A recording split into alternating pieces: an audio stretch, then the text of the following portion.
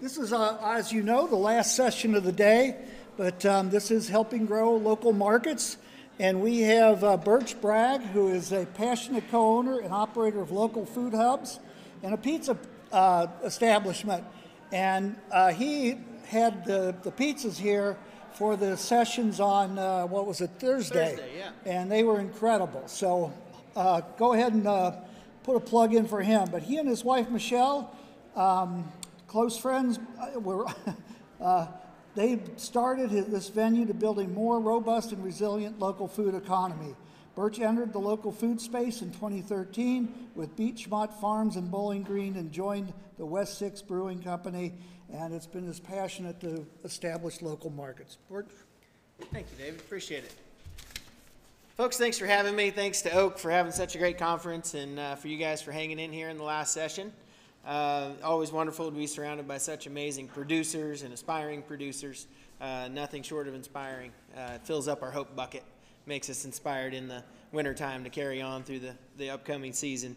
So thank you guys for coming in to listen to me talk. Over the next 45 minutes, I want to talk to you about exploring markets, additional markets for your products, about working with restaurants, grocery stores, about expanding your brand awareness if you have products that you're looking to sell. And as another piece, I'd like to talk to you about food advocacy and kind of how we can all participate in being advocates in our local community to push local food in the area. Those are kind of the things I want to talk about. And then the last 15 minutes, I'd like to open it up to questions. And please, throughout this presentation, please don't hesitate to ask questions. Just raise your hand. I'll be glad to call on you. I do like feedback. This is going to be more of a discussion, not a statistic-heavy presentation. So please don't hesitate to ask any questions. One thing I would like to glean from everybody in the room, I always like to know who I'm talking with and who our audience is. If you could, with a show of hands, raise up your hand if you are an existing established producer, meaning you rely on at least a percentage or all of your income for selling into diversified markets, farmers markets, CSAs, wholesale institutions.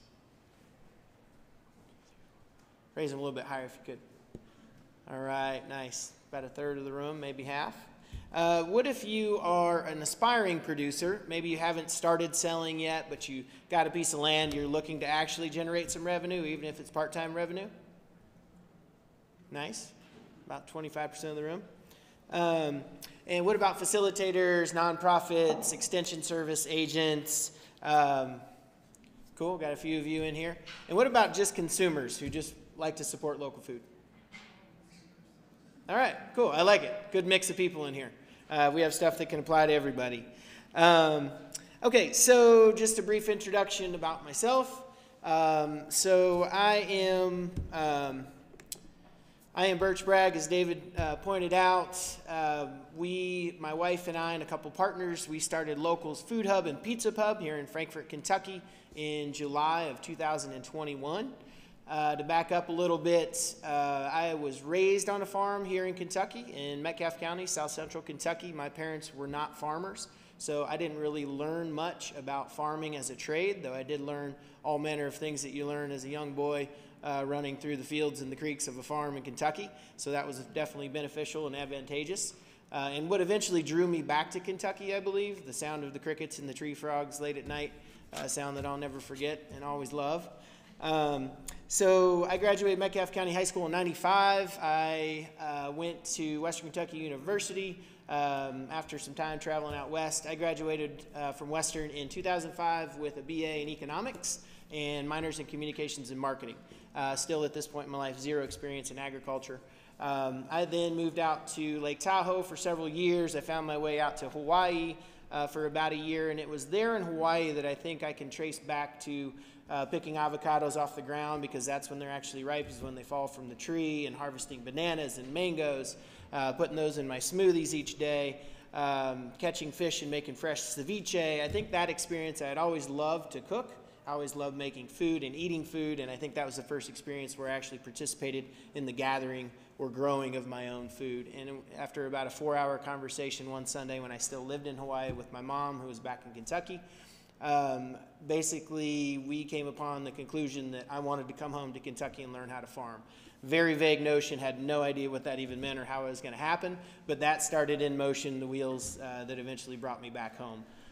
So in 2011, I came back to Kentucky, spent a little time in Nashville, bar managing, where I met my now wife, Michelle. She was the first bartender I hired at the time, in Bowling Green, and then I started Beachmont Farms in 2013. So I had a friend who had some land real close to Bowling Green, and we started diversified market operation there. We had 3 acres of produce at any given time, 2 high tunnels. We had pastured raised pigs. We had pastured egg layers, broilers. We had honeybees. We put in 1 acre of blueberries. We developed an online cooperative CSA. We sold at markets in Nashville as well as Bowling Green, and we co-founded Beachman Indoor Farmers Market in that 3.5-year period. So that was a really good deep dive and immersion, going from very little or zero knowledge about agriculture into a full-blown experience. From that, we had the experience to invite West 6 down to a farm-to-table dinner we were doing in Bowling Green, and they told me they just bought a farm in Frankfort. I interviewed for that position as a farm manager to start the West 6 farm in Frankfort. So I got that job in 2016 and had the pleasure of doing that for about 4 years. It's an agritourism venue, so I moved away from food production into kind of an agritourism. But that also came with 401ks and salary and benefits, which were very foreign to most farming operations. And it was a nice chance to kind of kick back, learn some other skills, design and planted orchards and hop yards and some fun things like that. And in 2020 of November, that was my last time I worked with West 6, and my wife and I and a couple friends broke off, and we started planning for what is now Locals Food Hub and Pizza Pub in February of 2021. And of course, that was post-pandemic, and we all experienced the empty grocery store shelves. We saw what many of us know to be true, existing fragilities in a globalized supply chain for food as well as manufactured goods and everything else, which has always been there. Those fragilities exist in a just-in-time inventory system, which we live in now, which is very efficient, but the opposite of resilient. And so it was good for the American population in some ways to really see that and feel that viscerally, understand what that meant when you can't have food in your own supply chain at home. And of course, as many of you all realized who do produce food, there was a spike in demand, unlike anything we've seen in a long time, which is what we think should always be the case. And so that kind of led us to develop the concept for Locals Food Hub and Pizza Pub, which essentially has 3 main goals. We want to increase viable and consistent markets to farmers. We want to increase the accessibility of food to all members of our community. And we want to create a gathering space where people come together over food. So those are really essentially our 3 main goals for Locals Food Hub and Pizza Pub. In addition to that, my wife and I bought a 75-acre farm in August of 2020. So just before we kind of started planning for Locals, and we have a very small commercial forest raised hog operation. And if you came in last night, we actually have some of our pig in the form of Italian sausage in our kale sausage soup and our pizzas as well right now. We're about to have some of our retail cuts in the freezer as well. So that's always fun to go full circle with that. My wife, she helped us out in Bowling Green quite a bit on all manner of things when we were farming down there. And she was recently the manager at the Frankfort County Farmers Market prior to us starting Locals. So that just gives you a little background into who we are and kind of how we came to this position. You see how much enthusiasm and happiness I had standing over a bed of what looks like maybe arugula at the time, and I think that was maybe the beginning of that journey, and after 3.5 years of that, I was pretty tired, as many of you can understand. So why Locals? Why now? As I touched on, it seemed like a very good time to really focus on a food-based business, given all of the things that COVID had exposed in our food system. The opportunity to open a place that kind of brings together all of the experiences that we had had up to this point, that allows it to be easier for people to buy local food. Essentially, Locals, that is our slogan, local food made easy. We're open 7 days a week. We are kind of a hybridized concept where we almost have two businesses under one roof. And so on the restaurant side, we offer locally sourced wood-fired pizzas, salads, and appetizers. Every beer that we offer is from Kentucky Brewery.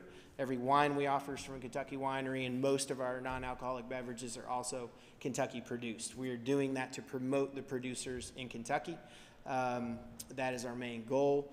And then on the grocery side, every single product that we have in our grocery side, it's about a 500 square foot retail grocery, is from a Kentucky producer. That's all we ever carry. That's all we ever will carry in our grocery.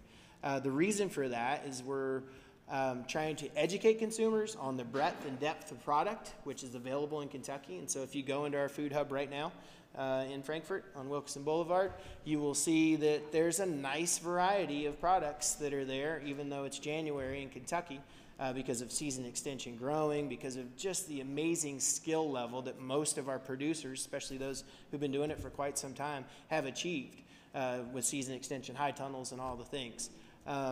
So we're trying to introduce, let's just assume that there's 1%, and I like to throw out some numbers, but don't ever quote me on them. I'm just going to pull them out of the air, but they're generally fairly close. But let's assume that 1% of the average population in the United States consistently and regularly purchases or participates in local food.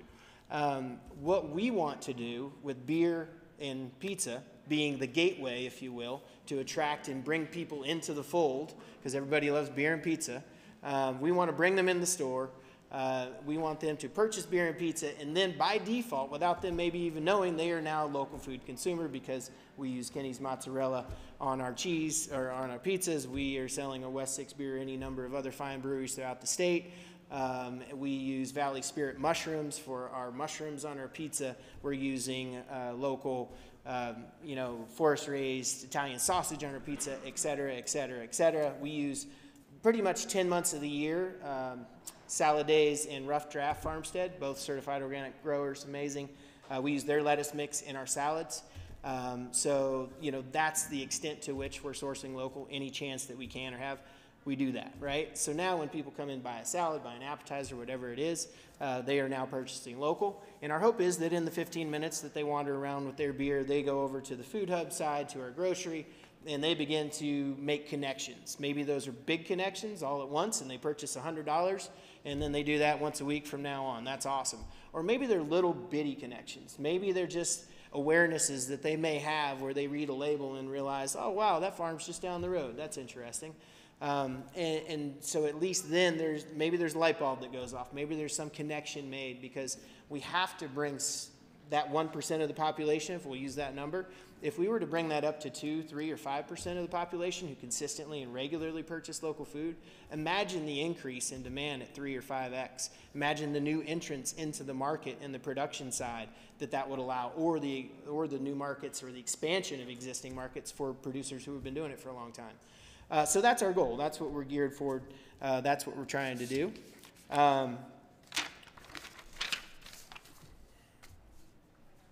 So, it's funny because we developed a spiel, and it's kind of very similar to what I just told you about the appetizers on that side and the grocery side being all Kentucky. We didn't have that spiel when we first opened. And what we'd notice is people would come in and check us out, and they would look up and they wouldn't see Bud Light, and then they'd look over and they wouldn't see any Diet Pepsi, and they'd see a 12-inch pizza's $18, and basically by the time they got to the counter service to order, they're already pissed off at us. And we're like, well, that's not good. That's not helping out our mission here. So we quickly had to develop this 10-second spiel about what we do and why we're here, right? And so now what we find when we do give that spiel to people is that they come in, and before they've ordered a single thing, they're standing there, we get the reaction that, I love this place. I love this concept. I need one of these in my town, because Buffalo Trace is just down the road. Probably 20% of our business is from out of state, from bourbon tourism, which is pretty incredible.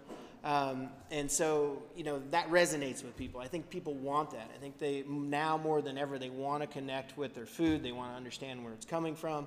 But people won't do things if they're not easy to do typically, and so we want to try to help incentivize them, make it easy to buy local food. And so that's why we're open 7 days a week, and we kind of have the model that we've chosen. So by the numbers, this is a banner that we had. Actually, this banner is now turned into kind of a permanent fixture on our wall. Some of you may have noticed it last night if you were there. But basically, what the updated numbers, not the banner says, that was kind of the initial one, but what our updated numbers currently are, in a year and a half of operation, through the end of 2022, we purchased over $450,000 from 120 different Kentucky producers to satisfy both our restaurant and our grocery side. Thank you. Thank you very much. I appreciate that. You know, that's what drives us. That's why we exist. That's why we're doing what we do, because we are trying to make an impact on local farmers and being able to buy their goods and get it out there, right? We want to increase demand. So that's exactly why we're here.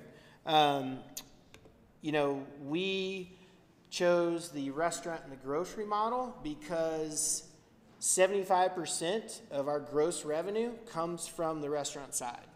That allows us to cash flow the side on the grocery store, which is 25% of our sales in general. That is a necessary element for us in that model to be able to survive. If we just had the grocery store, you know, we probably wouldn't be able to pull that off. There has to be some kind, it seems in general from folks I've talked to in the grocery space, the local food space, that there has to be some other kind of an element to help subsidize or support that grocery side if it's focusing heavily on local food. Local food is priced at a real market price, free market capitalism, that is displayed nowhere better than on the shelves of our grocery store, in a farmer's market, in a CSA or wherever, right? That is an unsubsidized, true cost of food that a real family, a small operation needs to have to survive, right? Unlike in the big box stores where there's heavily subsidized commodity-based products there. And so that's what we're up against. It's really challenging. We have an $8 gallon of milk, almost $9 now, from Legacy Dairy out of Barron County, right? It's amazing milk from an amazing small family, veteran-owned dairy, right?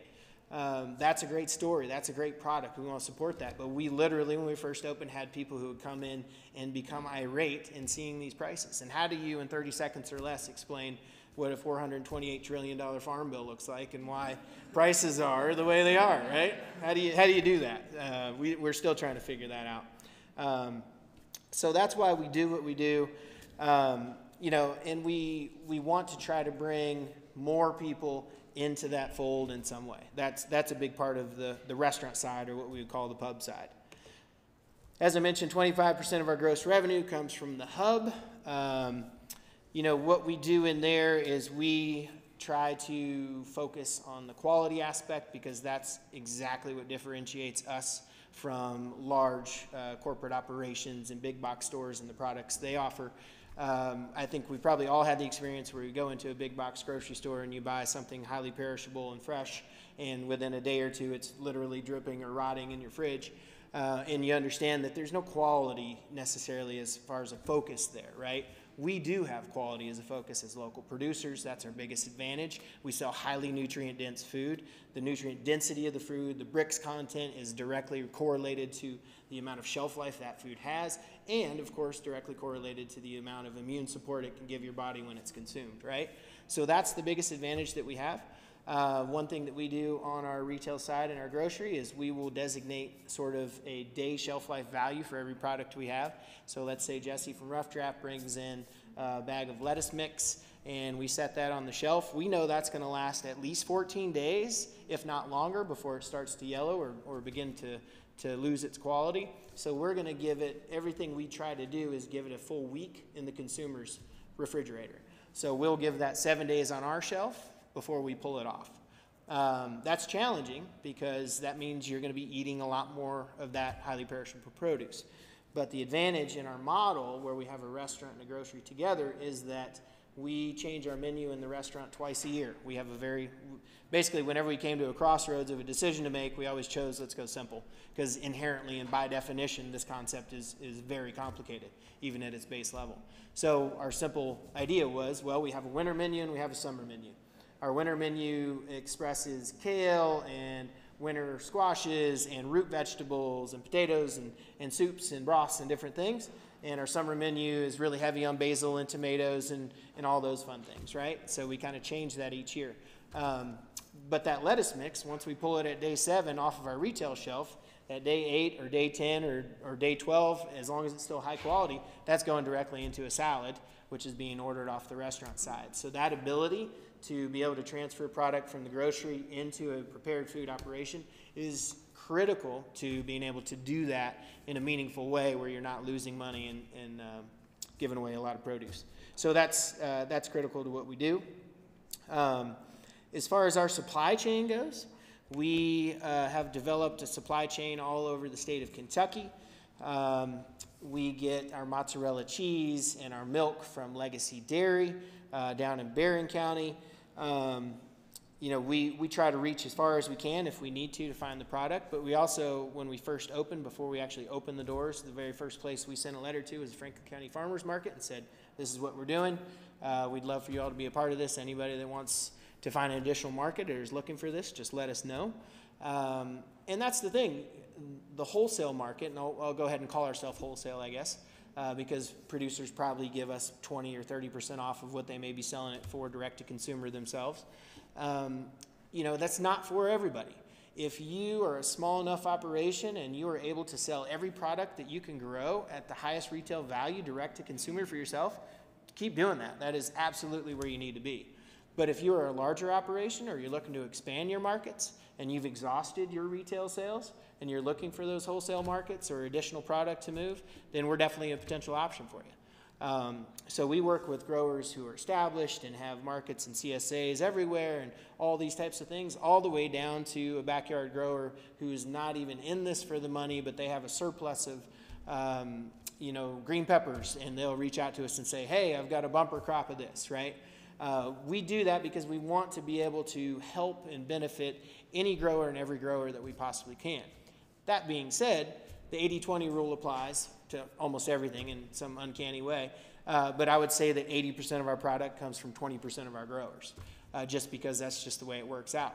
And typically, being part of our supply chain, the people that we will purchase from the most are the people who are on top of invoicing, who send us pick and product lists without being reminded on a weekly basis, who are just ahead of the game in that sense to where they are making our job as easy as possible. Because what I do, so basically, we divvy responsibilities within our business among me and my wife and some of our more lead positions. But my responsibility is the entire kitchen side, a kitchen manager, if you will, to manage that produce and make sure quality and train that team and everything else to where that's always coming out consistent and good. And then I make all of the orders from local food suppliers for both the grocery and for the kitchen. And so that's kind of my responsibility. And the challenge there is I'm sending out 30 emails a week on average. Probably 30 emails looking for certain products. Then I'll get a bounce back. Yes, we have this, but we don't have that. And then we'll place orders and I'll crunch numbers about what we sold last week or what's our running average or year-over-year sales or any number of metrics we use to determine what we need to buy. There is so much complexity and so much time that goes into that I have to devote to that process every single week. And typically we do all of our inventory on Monday, and so I begin to crunch all those numbers by Monday afternoon, and I'm sending out emails of what we need to order by Monday afternoon, Monday evening, and then into a couple days. People deliver on different days throughout the week. But my point in saying that is simply that the easier that the producer can make it for someone in my position, the more likely I am to buy from them. And that's not spiteful and it's not anything else, it's just reality. It just simply makes it easier for me. And if a lot of times somebody will shoot me an email or hey, I have this or I have this, and I'm like, oh great, that's perfect, and I'll buy it right then and there. So that's just kind of part of being our supply chain. One thing that we did, especially, I think we weren't sure when we first opened, because there, wasn't necessarily a model exactly like what we're doing. There's other things that are similar. But we weren't sure of what amount of product we could aggregate and how much we could have on our shelves at any given time. We knew tomatoes, corn, and all the fun things in the summer, there'd be no problem finding all those. But as you get into the spring and the fall and the winter and these different times, we weren't sure. And so the strategy there was to find 3 producers of every single product. So if I need mushrooms because they're on our pizza and we sell them in our grocery, then I want to have 3 different producers, because I'll call one week and they're like, oh, it's cold weather kind of set us off, or I'm cleaning out my grow room, whatever it is. And I call the second one, call the third one, and I can usually find that product to satisfy our needs. So that's kind of part of how we handle that. So any questions so far? I don't want to just be the one talking the whole time, but I'm just trying to share relevant information. Does anybody have any questions on anything that I've talked about so far? No? Yeah. How do you deal with different producers and different production methods and how you're selling?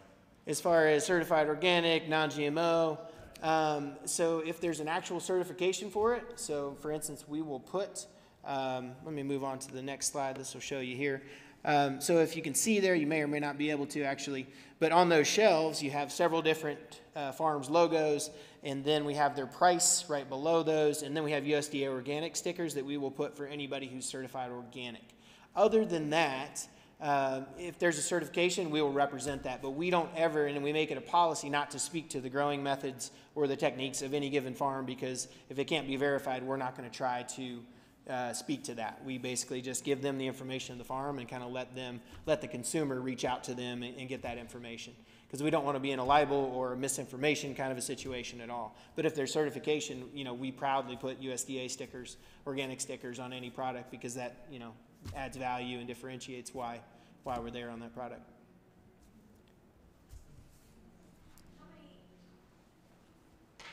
You mentioned how much time it takes. How many hours a week would you say you spend just doing those local sourcing? Just doing the orders, essentially.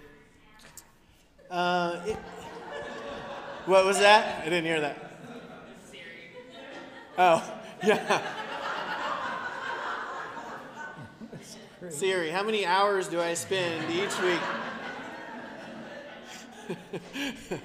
It varies week to week, but I would say, because there's a whole crunching of numbers and an order analysis that I have to do, which basically looks like going in to see how many units per week we're selling of this given thing, how many we now have on hand based on our inventory, and therefore how many I'm going to predict we're going to need to buy for this week. And then you take into account events like Oak, threw it all out of the water, which was great, because we had some good sales from this, and just other things like that. But I would say on average 10 hours is a fair one to say. Sometimes less, sometimes more. But that's a significant portion of my week for sure. And that's me moving through it pretty fast and being comfortable with it at this point. And it's interesting. So one thing, I guess I'll touch on this a little bit farther down. But it's relevant now, so we'll talk about it. So I think the answer to that, for me, to make that doable, especially as we look to expand and we look to kind of grow our operation, which I'll talk about here in a minute, is something similar to a software like an local food marketplace, where basically I'm the consumer, and if we can ask and we can train all of our producers to upload product and pricing lists to this each single week, say on a Sunday or a Monday morning, then I can simply go into that, and in one glance I can look at all of the products available, no matter what they are, and kind of price compare and see how many units of one somebody has and whatever else. That for me is kind of the end game. That's our next step. And that's what we need to do, and I don't want to create a system that's too complicated that will actually disincentivize producers from participating in it. But at the same time, I don't know if there's another way to really expand or grow and not do that, because that's super valuable to me. And that also kind of tells you, that separates the curds from the whey, in the sense of, the people who are highly motivated and organized and everything else, and those are the people you want to work with. Those are the ones who are going to take the time and put that product up there so that you can then make those decisions and everything else, right? So I think that's the way of the future as far as that goes. All right, branding your products. So just want to talk a little bit about this. A lot of us are used to selling at farmers markets, where your only logo or maybe your only brand is your banner or something you have on your table. But things can be bunched and put out in a beautiful display, and hopefully they're mostly gone by the end of the day. And it's a little bit different where we are. The building that we have, it was a gas station prior to us buying it, and it had an existing walk-in cooler that has 7 glass front doors on it, which in the old days were filled with racks full of soda pop and whatever else in there. But now they're filled with things like this, all kinds of greens and cheese and milk and all kinds of stuff. So that was a really neat existing infrastructure item that was there. And of course it crashed within like a month of us up and running. So we're wheeling carts over to our other walk-in. Luckily we had one. and all that kind of fun stuff. But $10,000 later, that was all good. And so, but it's really neat to see your product in there, especially in juxtaposition, kind of like they were mentioning at the Food Stop presentation, to other products. In branding and logos, that becomes a really important thing for consumers to kind of differentiate your product. And so you see on here, we have some products and some producers who do have stickers and logos and things, and some who don't, and that's okay. We still buy from anybody, but when it comes to how much we buy and if we sell through a given product, and therefore if we buy more of that product back, all these little details really help the consumer make that decision or that choice. So branding your product's really important. Rough draft, I want you to take a look at that on the left there. That's just a nice close-up shot of some of their products, their carrots and their kale and other things. And they're kind of I brag on them a lot just because they're on point and they're just really easy to work with, and they understand a lot of these complexities and nuances. But they have a label printer that has their logo on it. They have the USDA certified organic on that label. Now they have barcodes on that label as well that we've reached out to several of our growers and asked if they could put barcodes to, again, reduce kind of that time that we're putting into that back end as far as tracking that. And so all of those little steps for us are just so huge. Before they make a delivery, they actually send an invoice online. And so that's sitting in our inbox before they even show up, which is a huge deal because sometimes you have to track down invoices from people after they drop off, and it could be even a month, and they send you one and it's $600, and you're like, whoa, that doesn't help the cash flow. So all those little things are super important, and we're committed and glad to sit down and work with growers and kind of explain this kind of thing to them. But just in general, part of this is trying to help you all, educate you all about what it's like to work with a grocery store or with a restaurant or something like that. The more things you can do on your end, the more sales you're likely going to have, because the more likely they're going to buy that product. So that's branding your products. Product inventory and pricing. So as I mentioned, basically growers right now, they send me a pick list on Sunday or Monday, and so I look at that. This is just an example of one that has all the information that kind of helps me. It is an email, and that's how we do it now until we transition to what I talked about, to more advanced software. But this is it. Mixed lettuce, $2.90 each. That's a third pound. Like, all that information in a glance is super easy for me to see. All of that on there. And so basically what we'll do is I'll look at that. I'll say, okay, we'll take 15 bags of this. I'll take 10 pounds of the mixed lettuce in bulk bags for the kitchen side. We get 2 different invoices from those producers then, because we separate that and track it for Kentucky Development Ag Program by local program. So that's helpful because we get a little reimbursement back each year from that. But that's just kind of an idea of what it looks like, what they want to send me, and what I like to see in my inbox when it comes to the time we've just done our inventory and we start making orders. That just helps me make real quick, fluid decisions and save some time. So as far as prices go, price makers and price takers I have up there. So what we do, and we've kind of done this from the very beginning, we're here to support the farmer. Never once, to my memory, has somebody called me and said, hey, I need $5 a pound for this, and I've said, I'll give you 3, right? I'm not in the business to be chopping somebody down on the price. I'm based all of my actions on the assumption that that farmer or that producer knows their costs, and they know what they need. They know their profit margins they need to have to stay viable and stay in business, because at the end of the day, we exist so that we can help farmers grow their markets, grow their business, help grow that local food movement, and that's not going to happen if I'm trying to cut people down on their price. Basically what we'll say is, I can do that, or I'm sorry, I can't do that. That's too high for me. So that's kind of how we make that. So we are kind of price takers in that sense, because again, that's the only way that we can kind of really help you all understand that. Now, I am glad to share other producers' prices with somebody if there's ever a question or something like that, or I have no problem being full disclosure and saying, I understand you need to have that for that. Right now I'm paying a range of 10 a pound to 14 a pound. We can accept that, but 16 I just can't do it.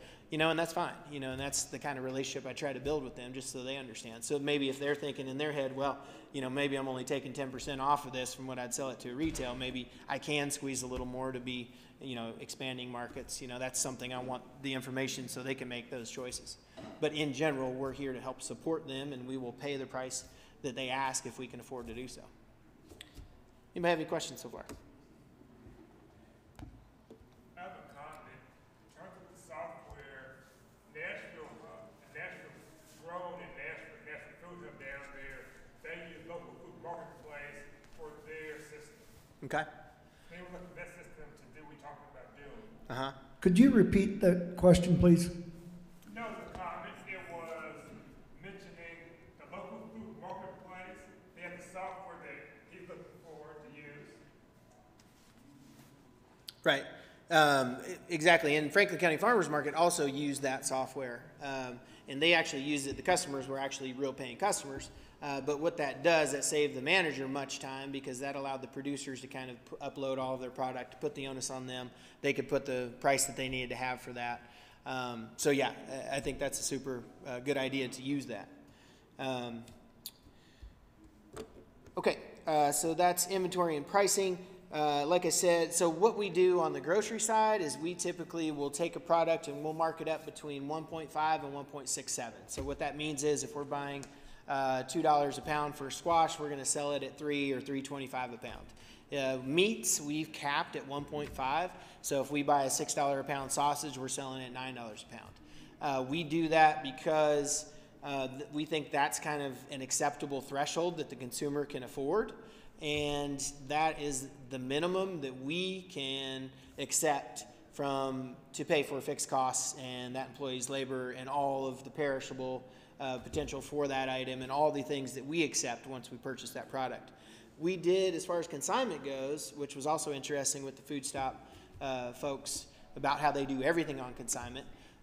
We've tried that with a couple different producers, but what we found was at the end of the day, the amount of time that we took accounting for and going back over reports of how much we sold, it was far more advantageous for us to simply buy it outright, and then it's ours to manage properly or sell properly at that point versus this retroactive effect of trying to track who was sold and what was sold when.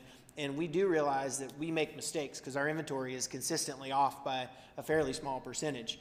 And that's typically one of our food hub attendants will ring in a tomato that maybe is one farm's, but they thought it was another farm's. And so that throws off our inventory. If we were in a consignment system, that would actually short the farmer as well, which is kind of challenging, So basically we just learned to oversimplify everything, and by doing that you simply purchase the product and then you try to manage through your numbers and your predictions and forecasts and everything else how to move that product.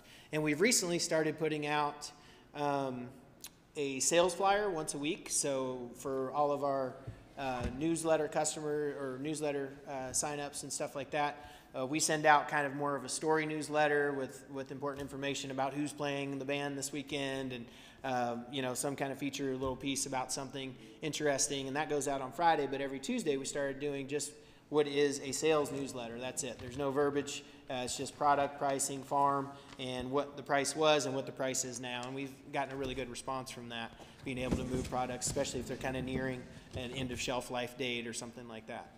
And we find that people obviously love sales, and so they will kind of come in and buy products where maybe they wouldn't have before. And so it's a good way for us to move some products, especially if it's getting close to being perishable. So ordering and aggregation. This is, you could probably see that okay. This is just an example of one of the spreadsheets that I've created. This is just here to kind of show you that process of that 10-hour process and what that looks like basically. I'll run down the list and we kind of designate whether that's me or somebody else who's responsible for ordering that product. We'll go down the list and we will just say, this is when we ordered it. Have we heard a response back? Yes, we have. We'll fill in if it's going to be delivered, if it's going to be picked up by us. That's kind of the only way I can track, and any helpful notes off to the side of how that works. So this is interesting, but aggregation and delivery, if we have a choice, if somebody wants to deliver to us, that is always preferred all day long. Most people who deliver to us will tack on a nominal fee, $6 if they're not coming too far, or maybe longer or more if they're coming from Louisville. And we accept that, and we'll just build that into the price of the product to try to recoup that cost. But that for us is super helpful because we don't have necessarily the ability to continuously go out and drive and pick up and aggregate product from other producers. That being said, we have some really interesting kind of aggregation arrangements. So, for instance, every Thursday, I drive to Circle K gas station in Shelbyville to meet Doug the milkman from Legacy Dairy, who drops off not only my weekly order of milk and chocolate milk that we get from him, but he's kind enough and gracious enough when he makes his delivery in Barron County 2 miles from Kenny's Cheese the day before to pick up my order that I've made with Kenny's Cheese and store it in his refrigerated truck overnight and bring me not only his milk but Kenny's cheese as well. Does that feel very fragile? Yes, it does. Do I sit heavy on 2 weeks worth of inventory of cheese at any given moment because a pizza place can never run out of cheese? Yes, I do. Is that expensive cash flow tied up? Yes, it is. But that's an interesting example of just one example of what we do. I drive into Lexington every 3 weeks on average, and we will try to order from Great Bagel, who provides a third of our flour, fresh stone ground organic flour. We will buy from Bees Berries out of Berea because they will drop off at Food Chain as kind of a central point. Food Chain is amazing, and they've become kind of our central point of aggregation. Sunflower Sundries coming from Paris will drop our chips and value-added goods. We'll stop at Boone Creek Creamery to get their cheese. We use their blue cheese in our salad. So basically, we'll go to Lexington Pasta. We'll go to Backroads Bakery, and that's the cheesecake that's actually on our menu because she makes phenomenal cheesecake. So basically, we'll try to put 8 orders in for a given day or whatever it is so that we can maximize the cost of me driving there and the gas and the time and try to scoop up as much product as we possibly can. So that's one thing. And, you know, something I'm super excited about is that we are, I'll go ahead to this next one here. Delivery, packaging, fulfillment. I'll just kind of follow along this train of thought. So we did receive, and I'll talk just briefly about that here in a little bit. Let me check my time. So it looks like I've got about 5 more minutes, and then I'll try to open it up for some questions.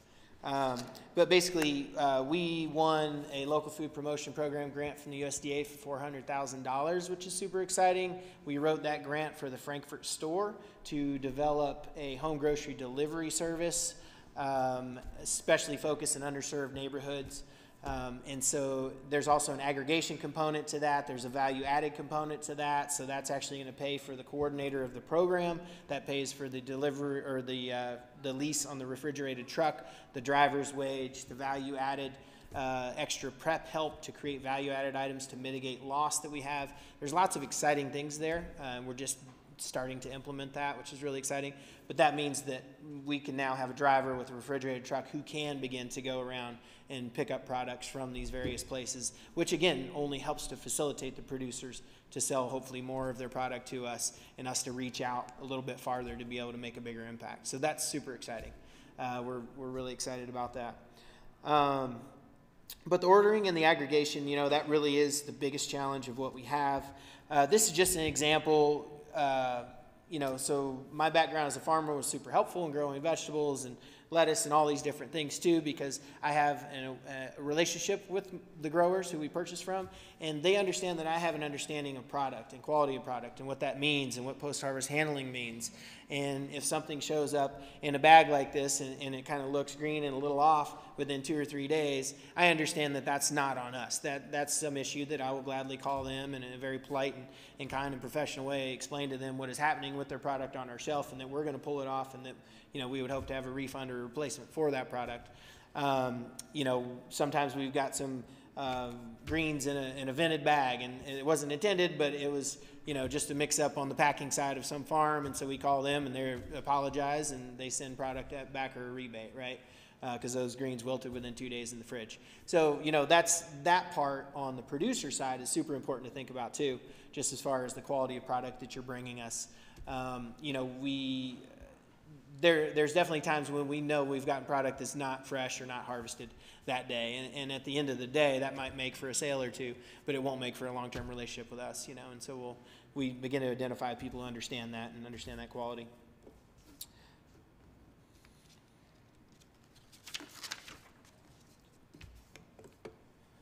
All right, so invoicing payments, just kind of breeze through this real quick. So we, online is always the best. We will write checks to people on demand. We do that for our firewood supplier. We do that for all kinds of suppliers. But in general, the people who are consistent and regular, and we're buying a lot of product from them, they send us a Square Online invoice or a QuickBooks invoice online, and that's super easy for us. That's the way we like to track that. What's next for local food? So our second location in Louisville is what's next for us. We're super excited about that. We did win a Healthy Food and Financing Initiative grant for $200,000 also in 2022, so we won 2 federal grants that year, which is super exciting for us. What that also tells us is that our model resonates not only with our customers and whatnot, but it resonates with the people of the federal government who are understanding food supply issues, underserved community challenges with fresh food, resiliency in the food chain, et cetera, et cetera. So that feels good that we're kind of on the right track there, and they're verifying that by giving us this money. So we wrote that grant specifically for, and it can be used for construction costs and things that a lot of grants can't be. We wrote that for a second location in Louisville because we've always known that this store in Frankfort, which actually is a very small market in Frankfort, and it's a very small town. We would not have opened this store, this business in Frankfort if we didn't all live here. But we do, and we love Frankfort, and it's a good place to be. That said, this has always been a prototype for us, so we could kind of develop systems and begin to figure out what works and what doesn't in a smaller market where there's less to lose or the mistakes are less expensive, where we can really hone in our systems and get key people in place before we kind of try to go into a larger market. So we signed a lease with a developer in Smoketown, which is about 2 blocks north of Logan Street Market in Louisville, for those of you who are familiar with that area. We're really excited about this. There's still a lot of things we have to figure out with the partner, but they're wanting to build a building from scratch for us. We've already met with the architect and submitted a second rendition of what that plan is going to look like. Our current footprint's about 3,200 foot. The one we're looking at in Louisville to be built is going to be about 4,500 feet, and we actually have the input in where things need to go and all these little logistical quirks that you're forced to endure in a place that you're retrofitting, but we don't necessarily have to there.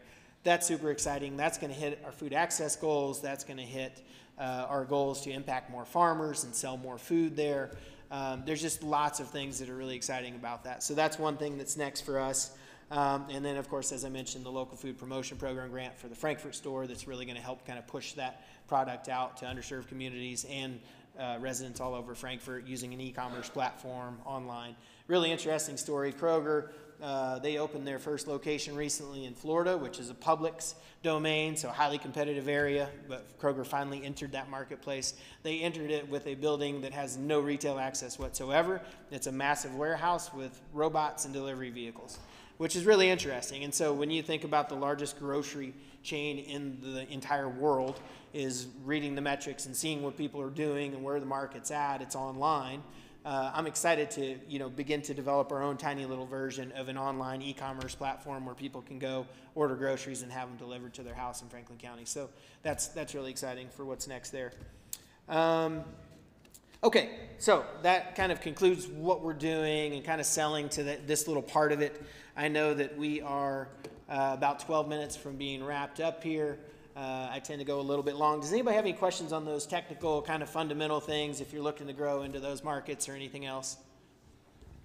Yep. Did you write your grant yourself, or did you work through K-Card, or what? Great question. So we actually used Upwork. Upwork it's a site where you can find professionals to do all manner of things. We did talk to some local people about grant writing.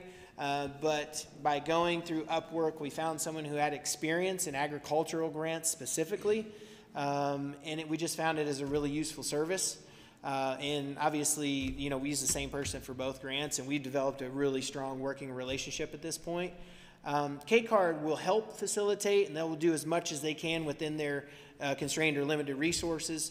But my experience was that we needed more help and we needed someone to kind of take the lead, because at the end of the day, my wife and I are owners and operators, and there's only so much bandwidth you have to be able to do a lot of those things. Yeah. Joni? So you said you're opening a new location in Louisville. Yep. You mentioned that you had the one here in Frankfort. What helped drive the decision on where those locations will be for both Frankfort and Louisville? Well, Frankfort was probably more of an opportunity to buy a building that we could actually afford. Full disclosure, we paid $125,000 for that location as it remained dormant and abandoned for a while. And so we could actually do that within our budget, because we were kind of bootstrapping that as a partnership and as an LLC to be able to afford that building, and then retrofit and add the dining room space, which is all new construction where people sit and eat. You know, it's conveniently placed next to the Housing Authority of Frankfort. One thing I did not touch on is Local Food Forward, which is basically the program we created, which is anything involving food access in underserved communities is under Local Food Forward for us.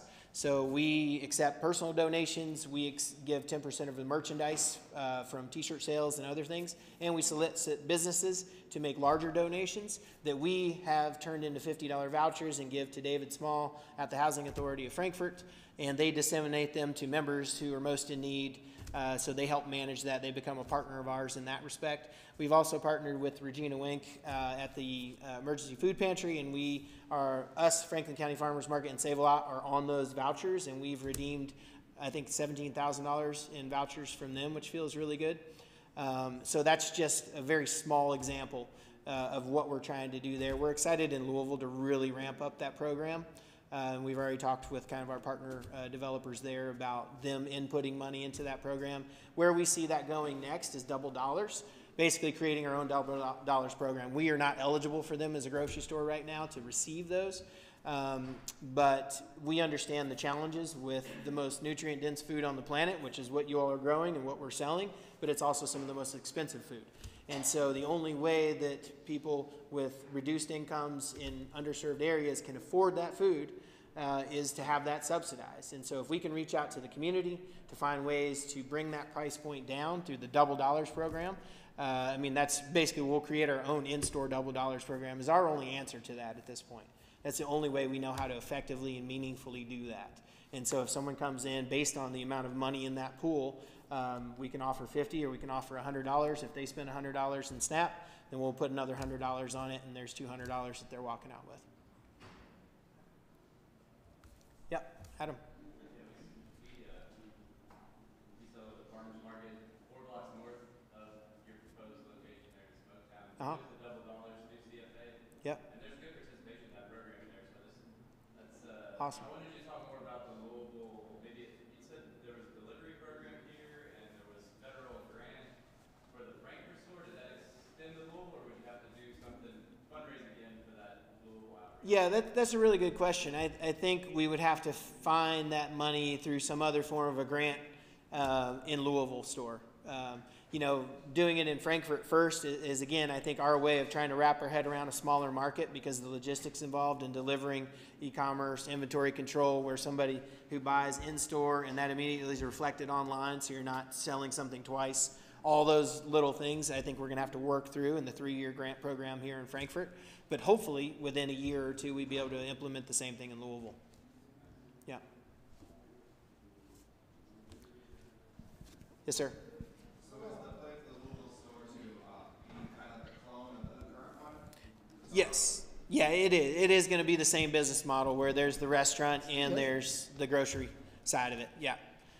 We found that combination works really well. So we're not going to change much there. Of course, the layout might look slightly different and everything else, but in general, the concept's the same. Well, not the same producers, no. I mean, I think our key moving forward, we will definitely have overlap with some of the same producers for sure, but we definitely intend to establish new producer relationships in that regional general area. Okay, and specifically as regards to highly perishable produce, somebody's not going to want to drive an hour and a half to make a delivery, or an hour even to make a delivery if it's a smaller order on perishable produce or something like that. And typically with value-added goods and things that aren't as highly perishable, we'll make larger orders less often, and we'll sit on that inventory, which kind of ties up cash flow, but it makes more sense for the producer and for us. And so we will kind of go heavier on less perishable stuff, and we'll go lighter orders more consistently weekly on highly perishable stuff. That's kind of how we manage that. So that, by definition, means that when we go to a different location, we want to source those highly perishable things from a lot closer to that general area, typically. Yeah. So just a quick question, you have the grocery side and you have the pizza side. If you buy, say, mushrooms, do you try to sell them first and then they go to the pizza, or do you buy two different price points, or do you have the same price point for mushrooms you want to get versus what you sell? Yeah, that's a great question. So mushrooms specifically, we get them in bulk at one price, and then we divide them among ourselves, right? So we'll take, if we get 15 pounds, we'll put 10 over on the kitchen side, because mushrooms reduce down by about half after you saute them slightly. And we try to factor for all that in our costs. And then we'll take 5 pounds and we'll put them into clam shells, where one clam is a small 3 ounce and another one's a 6 ounce on the retail side. And so we do that with mushrooms.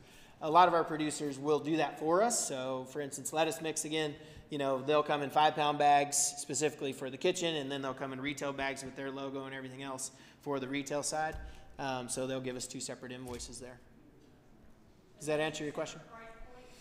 They are in that case with the lettuce mix, yeah, because now the farmer's having to do more work to package them into different prices, or different packages. Yeah, so that will reflect. So in one example, it would be $7 a pound when we're buying it wholesale, or it'd be $8.25 a pound if they're packaging it separately. And so we understand that. Or we can just say, hey, we want to buy all of it at $7 a pound in big bags, and then we want to pay our people the labor, and will you give us extra stickers, and we'll supply the bags. And people are open to that, but we don't necessarily want to do that, especially when we're talking about dozens of different products. We don't have the bandwidth to do that. So we would much prefer pay a little extra price to justify that for the producer, and then it shows up ready to go on the shelf. Adam? Yeah, but with that product, I'm assuming the producer is GAP certified and this facility is inspected. It's a commercial kitchen that they're bagging in all that. Yes, exactly. And we ask for certification. Egg producers, same way. We get the state license. We have that on file, copy of that, for that to be presented.